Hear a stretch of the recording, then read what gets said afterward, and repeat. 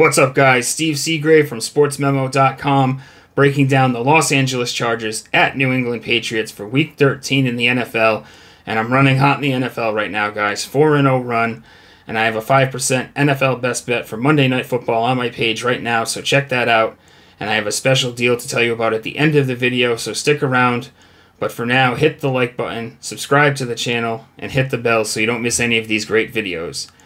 So coming into this one, we got the Chargers as 6-point road favorites with the total sitting at 40. Chargers 4-7 on the year after losing on Sunday Night Football 20-10 to the Baltimore Ravens. Patriots 2-9 after losing 10-7 to the New York Football Giants at home on the missed field goal by Ryland. And controversy is just swirling in New England. Are they tanking? Did they miss the field goal on purpose? Is Belichick going to leave? Is he going to get fired? Just tons of questions, but one thing you have to assume is that Bailey Zappi is going to be getting the nod at starting quarterback this week. He's relieved Mac Jones in the last 2 weeks, and I just don't see any other direction to look. It looks like it's time for Zappi to take over again, at least for the rest of the season, but that's going to make the Patriots run a conservative game plan, that's for sure. A lot of running. You got to figure they're going to ride Stevenson and Ezekiel and try to keep the pressure off of Zappi. One thing's for sure, though, this Patriots team, they can't score. 13.5 points per game, second to worst in the NFL, behind only the Giants.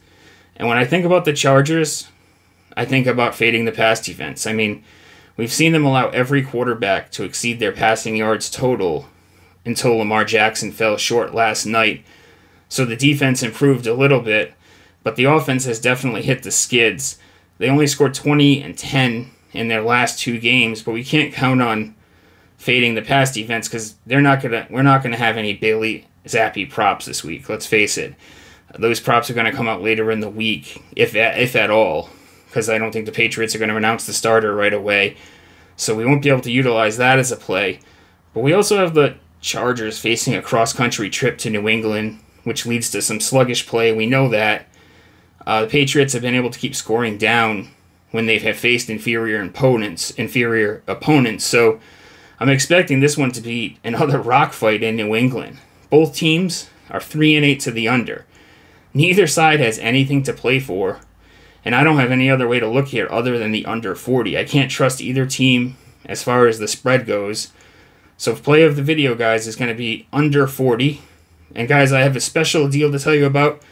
Use the promo code 15OFF3, and you get $15 off a 3-day pass.